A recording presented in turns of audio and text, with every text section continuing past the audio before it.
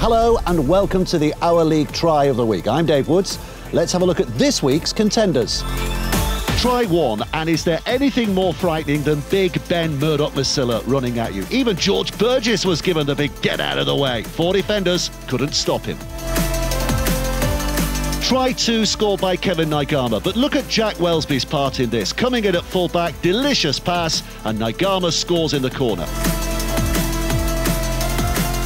Try three scored by Lee's Adam Hickson, and they do say you can't beat a bit of pace. That's a great leap in the first place to actually catch the ball, and then look at this, for sheer speed down that touchline side. The old-timers will remember Henderson Gill in '85 scoring a cup final try, just as good as that from Adam Hickson.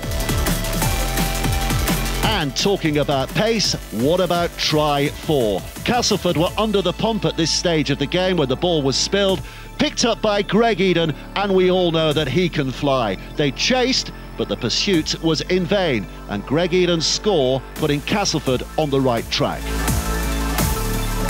Try five in a beaten cause, but let's not take that away from the skills of Hakim Maludi. Good interception by him, good judgment of where it was, and again a bit of pace to score, and the flourish at the end is worth a vote or two. And finally, try six. Ratu Noalango certainly caught the attentions last year, and he was doing it again in Hull's opening game against Leeds. This was one of two of his tries. It was very much a team try, Hull keeping it alive, Jake Connor then finding the burst of pace that pierced that Leeds defence and offering it on a plate for Ratu to score.